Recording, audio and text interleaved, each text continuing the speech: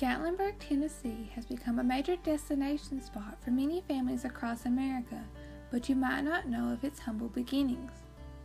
Gatlinburg is often referred to as the gateway to the Smoky Mountains because it lies right at the foot of Mount LeConte, one of the highest mountain peaks in the Appalachian Mountain Range. The area of Gatlinburg was once called White Oak Flats during the 19th century, due to the amount of native white oak trees covering the landscape. Before the land was settled, the local Native American tribes were the only human inhabitants. In time, pioneer settlers made the area their home, and the veterans of the Revolutionary War came to settle in White Oak Flats from North Carolina. One of the first settlers was the Oglesby family, which was later shortened to Ogle. In 1807, Martha Jane Husky Ogle brought her 7 children to the area and built her cabin, which can still be seen today in downtown Gatlinburg.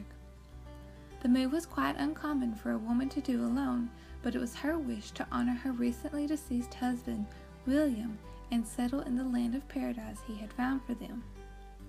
The Ogle name is still prominent today in Gatlinburg and is used for things such as hotels, craft shops, and area landmarks. The story of how the name evolved into Gatlinburg involves a controversial figure who settled there in 1854.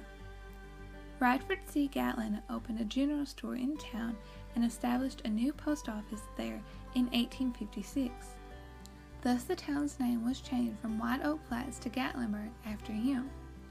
Many accounts remark that Gatlin was a flamboyant preacher and even started his own Gatlinite Baptist Church. With this and his democratic political views in a Republican community, he was eventually banished from the area, but yet the town still bears his name. The formation of the Great Smoky Mountains National Park in 1934 boosted the area's tourism and economy.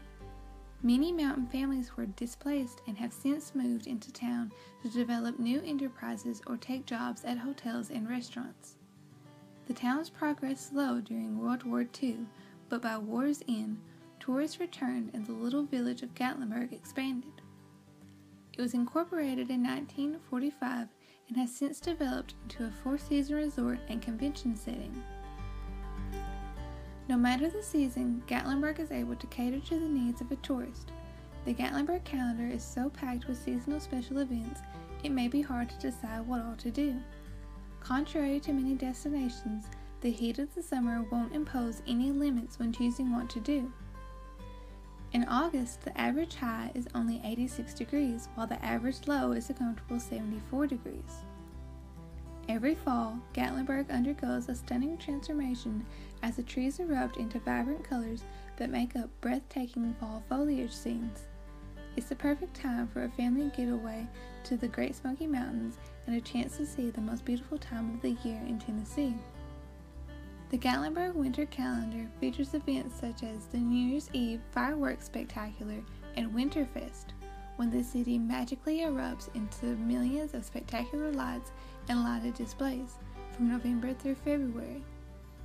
As winter fades and the colors of spring begin to sparkle through the Smokies, Gatlinburg blossoms into the center of all things botanical during Springfest, a time when many festivals are held due to the natural beauty of the surrounding area. It's clear to see there's never a bad time for your first visit to Gatlinburg to soak in the beauty of the land and the richness of the history.